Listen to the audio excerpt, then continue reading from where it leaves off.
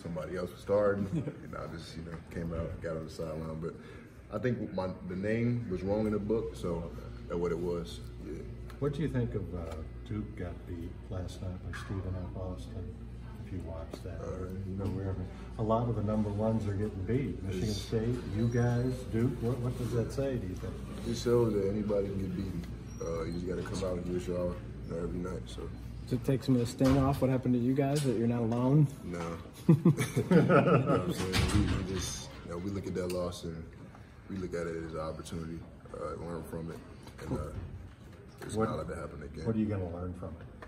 That we got to come out and play, no matter who it is. Don't lower your level of play down to the competition. Kahlil, what's the go-to Thanksgiving Day dish for you? Go-to? Well, I haven't been home the last 2 Thanksgivings of my life, so probably like dressing, macaroni, a little turkey, some ham, and some potato salad. Pumpkin pie? No, I don't like pumpkin pie. I eat sweet potato pie.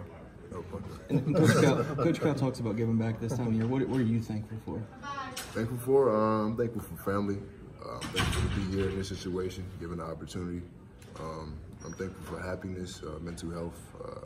I'm just thankful for the people around me, the support system I have. And like I said, I'm just thankful to be here today.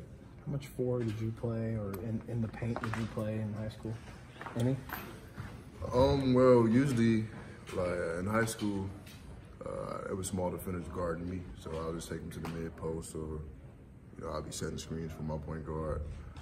It made the game a little bit easier for me because I'm already inside. I don't have to work my way inside, but I played a lot of 4 in high school. So then you feel that feels pretty natural then to you now? Oh yeah, I would say. Thank you. Well, I know you hate it for Nick, but do you feel like it's more opportunity for you, more playing time for you? I hate it for Nick. Yeah, I know you hate it for Nick, but do you feel like it's more opportunity for you? Nick? Or Nate? No, I mean Nate. I got Nick Richards on my mind. Yeah, you hate it for Nate, but like do you feel like more opportunity for you? It's an unfortunate situation for Nate. Like I said, he's one of our toughest teammates, and he brings the energy every night. It's just sad something like that happens. Like I said, it's an opportunity for other players to come in and step up.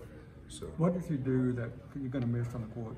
Say that one time? What does he do that you're going to miss on the floor when Nate's not out there? It's the talking. He was our biggest communicator. He was, you always heard Nate. He was always trying to get us to communicate. He was pretty much our anchor on defense and on offense, letting us know where to be if we needed help on the court. So we're definitely going to miss that. And like I said, it's time for other guys to step up and take that role. Are you a talker? Yeah, I'm a big time communicator. Is that something you have to do more of? Definitely. Now that you guys have got more practice time, is there any particular area that you're trying to work on in your game? It's my shooting. Seeing things before it happens. That's about it. Thanks. That's cool, bro. Appreciate that.